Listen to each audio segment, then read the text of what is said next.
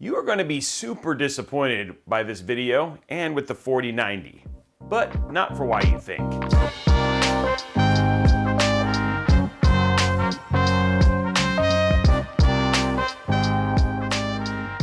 For us to say that Nvidia's 4090 announce was mired in controversy would be, well, it'd be a bit of an understatement. I mean, numerous tech outlets and TechTubers like myself, Jay, and even traditional press sites all piled on about like the pricing of the 4080, the 4070 naming fiasco. Lastly, the fact that right around the corner on November 3rd, we have AMD's RDNA 3.0 announcement. So there's kind of a lot going on when it comes to Nvidia. There was a lot Nvidia didn't share.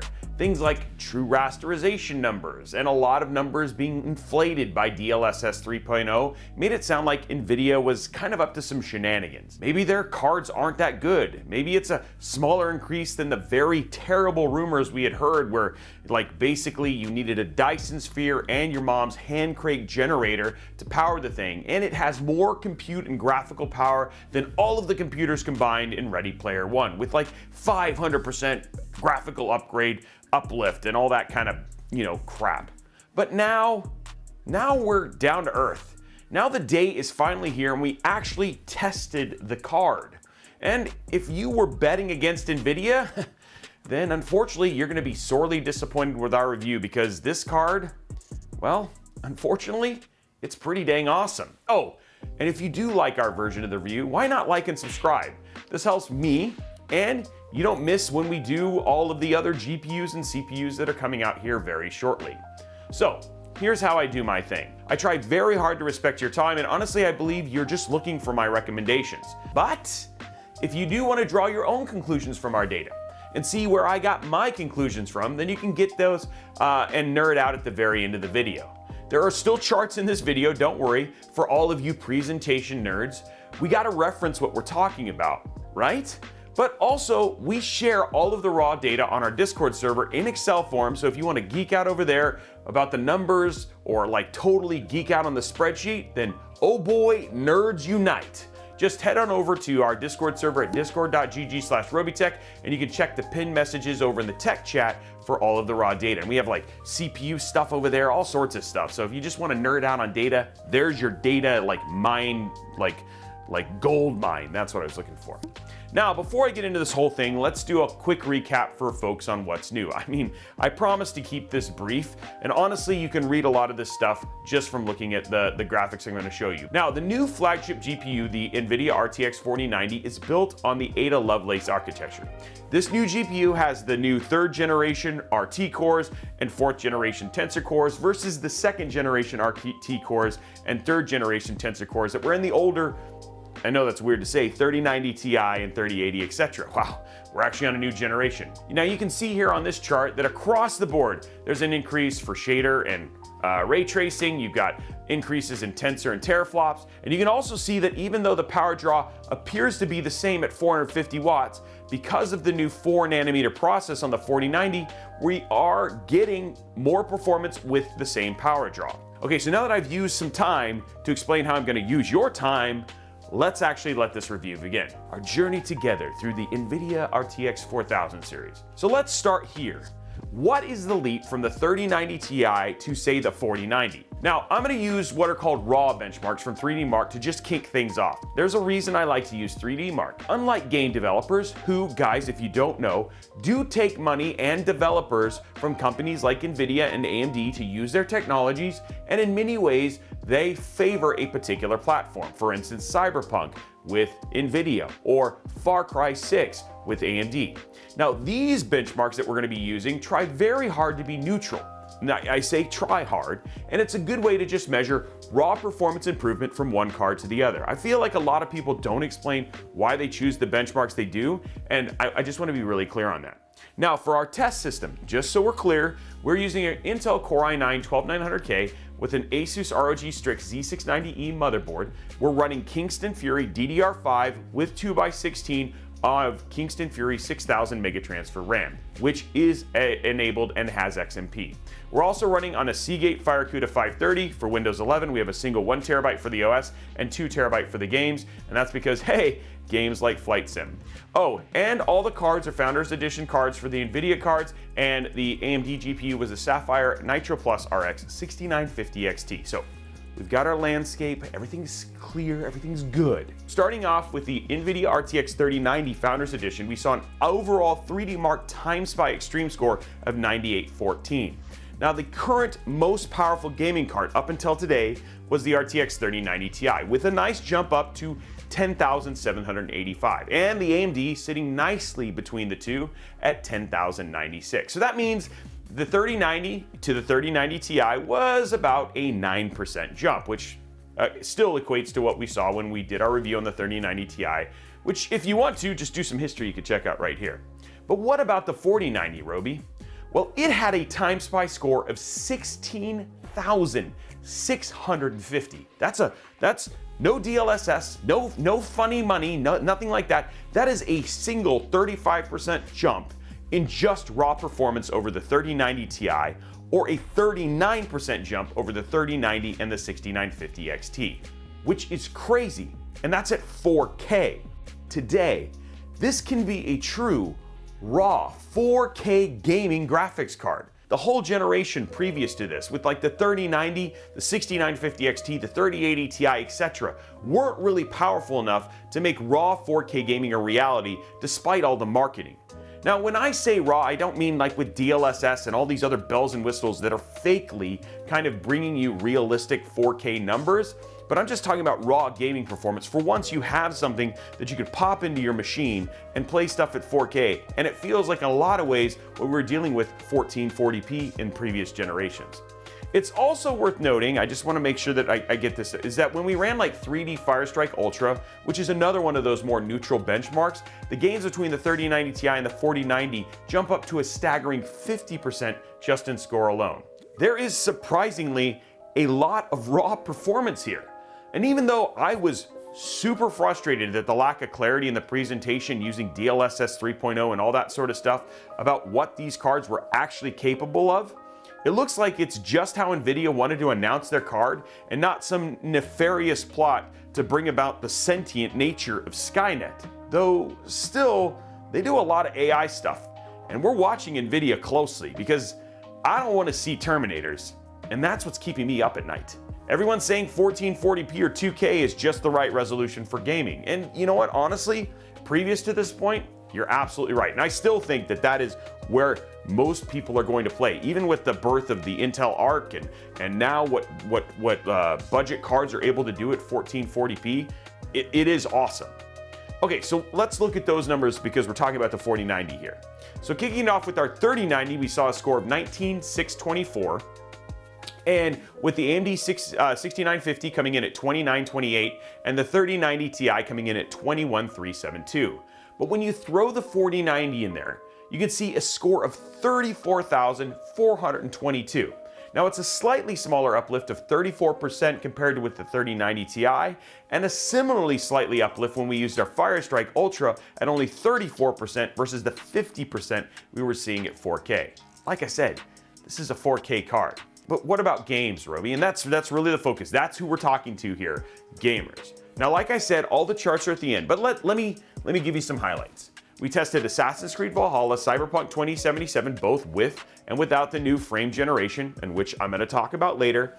We had Far Cry 6, Forza Horizon, Shadow of the Tomb Raider, Metro Exodus, and Tiny Tina's Adventure, at both the stated resolutions of 4K and 1440p. That smattering of games covers AMD optimized, Nvidia optimized, just raw rasterization optimization. That's why we choose the games that we do. I'm sure that, you know, Hardware Unboxed and all those guys are gonna say like 5,000 games tested, and maybe Linus is gonna do like, we're gonna play for 33 hours and you can watch and choose whatever game it is. But for the most part, I'm gonna give you enough information that you don't need to watch all that stuff unless there's a very particular game you wanna know about and really kind of decide on what this card's gonna, honestly, it's marketing fluff. This what we're gonna give you is just gonna be more enough to kind of give you an idea.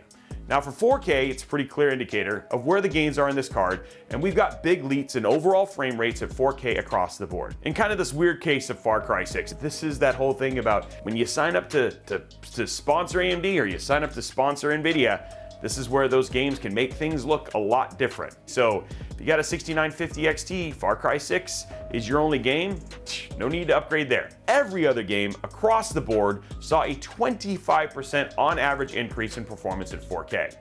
Now at 1440p or 2K, it wasn't so clear cut. I mean, we did have the same weird Far Cry 6 story, and add to that, we actually had slightly worse performance from Cyberpunk 2077 as well. But this time, uplift across the board of the games, where there was uplift, we only saw 13%, with 3 of the 7 titles ending up with minimal to almost no uplift from the GPU. We're always going to enable what is best to give them all the best uplift. So if it had DLSS, we put on DLSS. If it had FSR, it put on FSR. If it did XESS, we put on XESS. Now this is of course minus DLSS 3.0, given we wanted to have like a standard uplift and not frame generation to ensure that we had a true apples to apples comparison. And now that I've given you an overview of gaming and raw performance at 1440p and 4K, let's talk about the new special sauce from Nvidia that is DLSS 3 and why they focus so much of their time at the presentation about it. What's new with DLSS 3.0 and what's exclusive, meaning it only works on the 4000 series Ada Lovelace GPUs, is what's called DLSS frame generation. Now the example they showed during their keynote in Cyberpunk, none of that stuff on, aka just pure raw performant mode, they were sitting at 23 frames per second. But when they turned on DLSS 2.0, meaning it had super resolution and NVIDIA reflex, it jumped up to 62 frames per second, which is awesome. This new thing called frame generation that took these 62 frames and bumped it up to 101 frames. And these are new frames that are added via an AI algorithm called frame generation. Now, if you do not have a 4000 series card, you will not see that jump from 62 to 101 frames. That part is locked to only the 4000 series. And that's because of this new improved technology called the optical flow acceleration that has been improved in the 4000 series card with an algorithm improvements that is like 2 to 2.5 times faster than the ones in the 3000 series. That's an important thing because the 3000 series does in fact have an optical flow accelerator, and Nvidia did actually say it could bring this technology to your 3000 series card with further optimization and engineering to actually make it work. But as of today, that's not a thing right now. This is only stuff you're going to see. So we could see a DLSS 3.0 on 3000 series at some point in time if they decide to do anything about that. Okay, so now that we have those, let's look at our own data from Cyberpunk 2077 and see if we saw similar jumps using the settings that we use. Now you're seeing here in this graph how all of the cards stack up. But let's start with the top of the stack. From last generation, and we can see with DLSS 2.0, we were getting 93 frames per second. And heck, even without DLSS 3.0, we see that the 4090 actually got a solid 128.19 frames per second, meaning it does not have frame generation on. That is just raw DLSS 2.0 performance uplift. Now, we use ultra performance for our DLSS settings just to give you the absolute highest number. But at 4K, Nvidia recommends performance mode as an FYI. In fact, ultra performance mode is supposed to be for 8K, and we can do a whole other video on that, but again, I just want to give you that bit of information. As to why our numbers are going to be higher than what you saw in the DLSS presentation during the keynote and so many other videos. Now, let's turn on DLSS 3.0. We see Cyberpunk jump up to 179.73 frames per second at 4K. And you can see from our capture here, remember though that this has been through the YouTube algorithm, so it really is completely non-indicative of what you'd actually see, but it actually looks great. And you're gonna have to kind of trust me on this, but you're watching me, so you probably already do. See, the technology really is magic. Okay, so Robey, what about 1440p? Does it help there?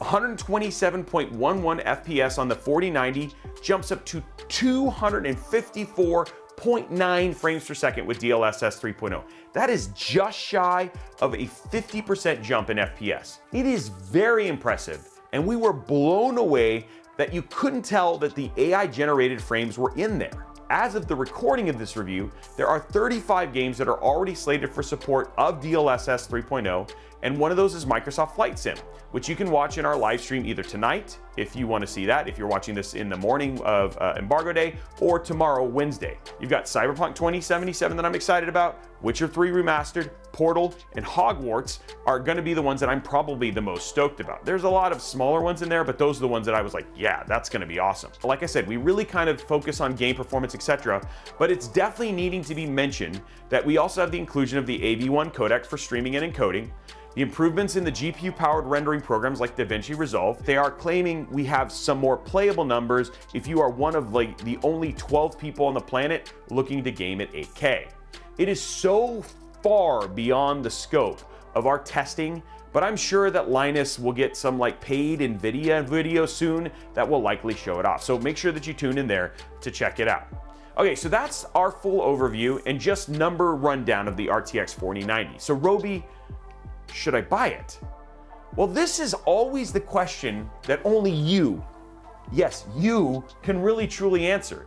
But let me walk you through what I would do if it was my money and I was making the decision. This is an upwards of $2,000 card. Unless you get an FE, then it's only $1599. But I have no idea, guys. No practical idea how easy these are going to be to get, and more than likely partner cards are going to be far more available and you're going to spend money on them, and not everybody likes the look or the lack of RGB of the Founders Edition card. So you're spending, let's say worst case, $2,000. Here's the deal. All of the high-end 3000 series cards, which are well south of $1,000, can game at 1440p at all of the highest refresh rates across any major FPS title: Fortnite, Apex, COD, and Valorant. 200 plus FPS in Cyberpunk, Witcher, or Portal? Nope. Honestly, they're ideal at 60 frames per second as single-player cinematic experiences. Again, really hard to justify the cost. Now, let's say you want to be a 4K gamer. Well, then the answer actually becomes pretty easy. This card is a true 4K gamer's dream. I cannot wait to use this card to play Witcher and Cyberpunk and Hogwarts on either raw at 60 FPS plus or with DLSS, XESS, or FSR at 120 plus frames per second. Not that I need it, but it's awesome to have that option at 4K. See, that's where this card excels. And for people who have the budget to build high-end, then the extra $300 or $400 above the 3090 Ti, if you get an FE card, is very much worth it at this resolution. I really do feel that we have 4K gaming here. And I'm guessing that the 4080 and the other ones, when we get to testing those, will allow similarly at slower, like at slightly less resolution and probably at better budget. But again, if you want the highest of the high end for 4K gaming, this is the card for you. Oh, and I guess for you 8K gamers, you can also check it out. I'd love to know down in the comments below if that's you, because I heard if I can find all 12 of you, I actually get a prize. Now, there is one group I kind of ignored, and that's the 1080p FPS esport crowd. I can say for you that this card doesn't make sense. See, this card's amazing. And it's a generational leap in the beginning of mainstream form gaming that a lot of folks at the high end of the budget and gaming spectrum have been waiting for. But should you buy it right now? Because tomorrow is the day.